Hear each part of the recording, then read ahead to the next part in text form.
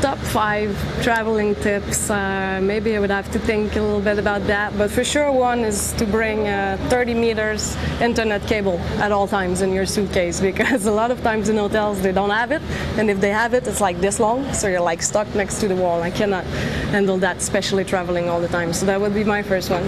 My second one would be to keep the absolutely necessary things in your carry-on, because airline companies lose luggage all the time. So when you I arrived in the Bahamas and I got my suitcase 2 days after. I was dressed as a polar bear coming to Montreal, so this was really bad. So that would be another tip.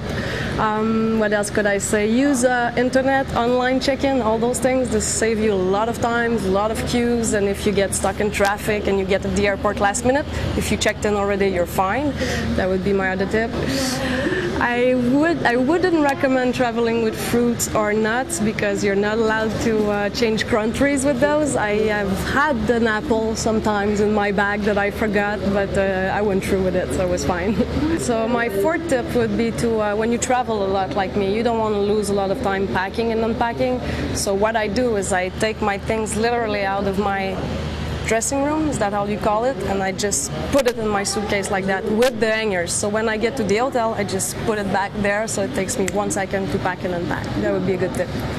My fifth tip would be to never forget your passport, and even more than that, scan it, put it in your computer, and this might help you if you get it stolen, or that happens to me a lot of times. So if you have copies of your IDs, this always accelerates the process.